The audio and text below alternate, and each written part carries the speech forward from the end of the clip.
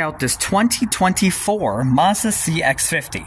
Now, this is my aunt's brand new car. We've named it Clifford, and it's going to be replacing that tan minivan. That's a 2006, and it has over 302,000 miles.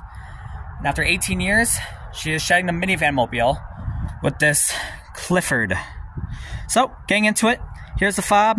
Not really a fan of it. I think it's too much real estate space. You could put like the remote start, kind of like what Kia does, but let's get in. So I can do.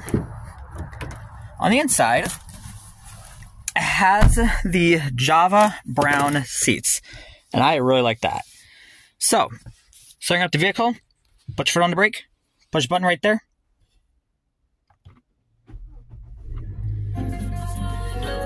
Okay, so this car already has 595 miles, and my aunt and uncle got it on March 1st. So, this has the turbo engine. This is the base model for the turbo model, and the base trim for the turbo model.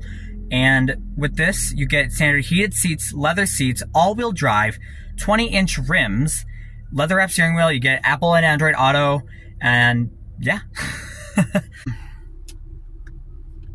So everything, there's like a lot of sub-menus you have to like go through and all of that kind of stuff.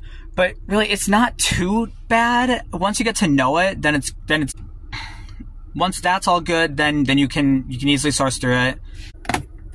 You can either open one, so you don't have to move your arm while you're driving, or if your spouse's or your partner's arm, you can just, by opening it both up, it's deep. I mean, it's good. I like the size of it. Wireless phone charging is right there. You can just slip your phone right there if your phone is big enough. My phone, I don't know.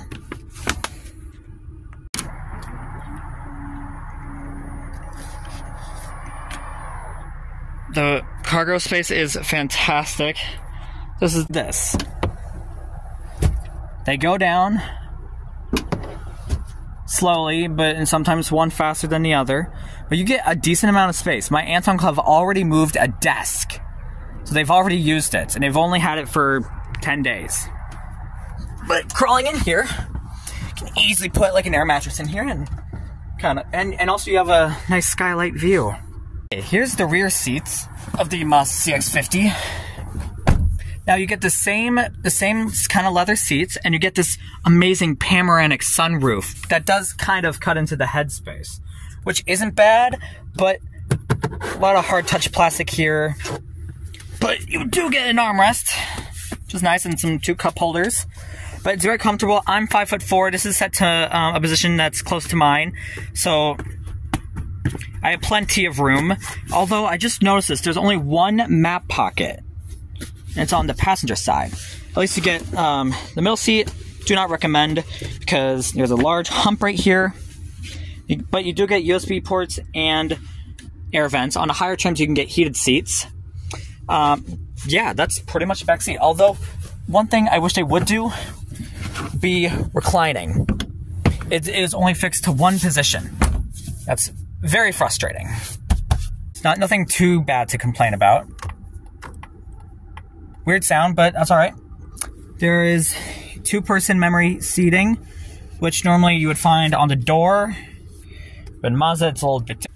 Has dual zone automatic climate control, heated front seats. This is where the ventilated seats would go. So I cannot speak anymore. The backup camera, I'm disappointed.